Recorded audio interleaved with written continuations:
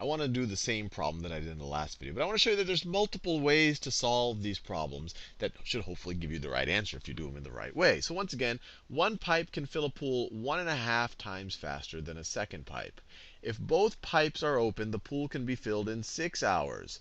If only the slower pipe is open, how long would it take to fill the pool? So as I said in the last video, whenever you do these problems, it's very important to think in terms of rate. The rate at which the slower pipe can fill a pool and the rate at which the faster pipe can fill a pool. Now right over here, I'm going to define that the slower pipe can fill a pool in R. So its rate is R pools per hour. R pools per hour. So if its rate is R pools per hour, and R for rate, what is the faster pool's rate? The faster pool's rate is going to be 1.5 times R. It's 1.5 times faster. It has 1.5 times the rate. So it's going to be able to do 1.5 R pools per hour. And what's their combined rate? Well, you can add the rates. R plus 1.5 R. So let me write this in orange.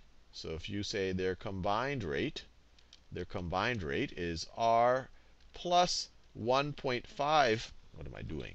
Plus 1.5 R, 1.5 R pools per hour, which is equal to 2.5 pools per hour, 2.5 R pools per hour. And they're also telling us, they're telling us that their combined rate, if both pipes are open, the pool can be filled in 6 hours. So they're telling us that the combined rate is 1 pool in every 6 hours. So they're saying that the combined rate is also, so this is also equal to 1 pool in every 6 hours, or 1/6 of a pool per hour. 1 pool in every 6 hours. 1 pool in every 6 hours is the same thing. So that's this line right over here.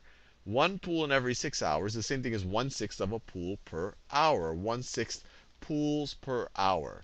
And then once again, we have 2.5 R is equal to 1/6. We can multiply both sides. So let me do it this way. We can multiply both sides by 6. Let me just rewrite it so I have some real estate. 2.5 R. The units are the same on both sides. So really, this needs to be equal to this. So 2.5 R needs to be equal to 1/6. You can multiply both sides by 6. This just becomes 1. This right over here, 6 times 2.5 is 15. So you get 15 R is equal to 1, or R is equal to 1/15. And let's see how that might make sense. So we know that the slower pool is R pools per hour. Or we could say it is 1/15 of a pool, 1/15 of a, or 1/15 of a pool per hour. Or you could view it as it takes to do 1 pool, it takes 15 hours.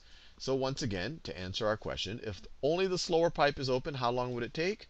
15 hours. So once again, the exact same problem we did in the last video, just a different way, and frankly, a little bit simpler. Although I went into a little bit more detail in the last video, so I don't know if I can make that comparison.